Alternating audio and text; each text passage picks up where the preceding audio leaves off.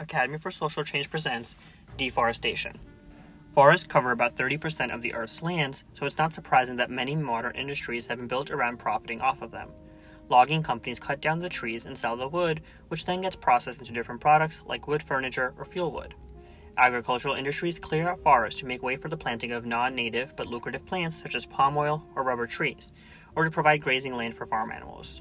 Urbanizing areas also require large amounts of clear space to construct buildings and transportation systems, so wildlife in that space gets destroyed.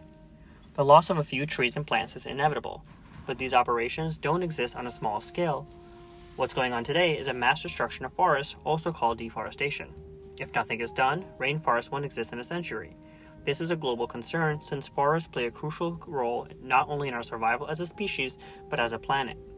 Deforestation is the clearing of a forest. Some environmentalists make the distinction that deforestation must be intentional destruction so that we can distinguish between man-made clearings and those caused by wildfires. But others argue that this distinction isn't as clear-cut as we would like it to believe. Interestingly enough, the UN's Food and Agriculture Organization doesn't distinguish between intentional and unintentional clearing, but it does specify that for this destruction to be considered deforestation, the cleared land must then be converted to other uses. Expanding agriculture is the largest contributor to deforestation. In 2016, the Union of Concerned Scientists reported that the major contributor to deforestation was the production of beef, soy, palm oil, and wood materials, estimating that they drive the destruction of almost 4 million hectares of forest every year. To make matters worse, land set aside for agriculture is usually set aside for good, meaning that landowners won't consider reforesting the area. Clear cutting, a logging practice where all the trees in an area are felled or cut down, is still common. While some companies make an effort to replant trees in logged areas, it's usually done so that the logging process can continue. The trees planted are rarely native to the region, but always contain lucrative wood types. Even if lands are protected, the industry is so profitable that logging may still occur illegally. Fires are also playing a part in forest destruction. A 2018 study by the World Resources Institute found that wildfires contributed to 23% of the global loss of tree cover from 2001 to 2015. While fires can naturally occur and play a vital role in maintaining ecosystems, an increasing number are being caused both directly and indirectly by humans. Slash and burn agriculture is frequently used by small-scale farmers and has recently been criticized since its overuse can actually kill rather than revitalize soils. Fires are also used to clear land in Southeast Asia, Africa, and the Americas when clear cutting is deemed too slow or otherwise impractical.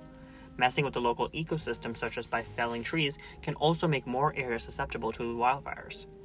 Our forests are disappearing rapidly, and we're already reaping the effects of this mass destruction. Trees store carbon dioxide, so burning, cutting, or otherwise destroying them releases that CO2 back into the atmosphere. With fewer trees to take in that carbon dioxide and eventually convert it, we end up increasing greenhouse gas emissions, which means raising the global temperature, altering weather and water patterns, and increasing the severity of extreme weather events. That's just one effect of deforestation. About 80% of documented land species live in forests. Destroying their homes directly contributes to dwindling their numbers, potentially leading to their extinction. Replanting foreign trees won't help these animals survive since they don't have the same properties as native ones, and even if they did, it can take years for wildlife to adapt to using them. In that time, local species can easily become endangered or go extinct. Furthermore, getting rid of forests changes the soil composition, which can lead to soil degradation and erosion. This can wipe out ecosystems, sweeping lands into rivers. Forests play a vital role in our planet's survival as we know it. We can't allow for deforestation to continue. Do your research before getting involved in replanting efforts and volunteer or donate to ones that are planting native trees to help the local wildlife and ecosystem. Look into green policies and measures that effectively limit how much harm companies and individuals can do to forests. Try to limit your consumption of products that incentivize deforestation and support local businesses with ethical practices. There's a lot of work to do, but if we all lend a helping hand, we can help sustain the planet that's been sustaining us for centuries.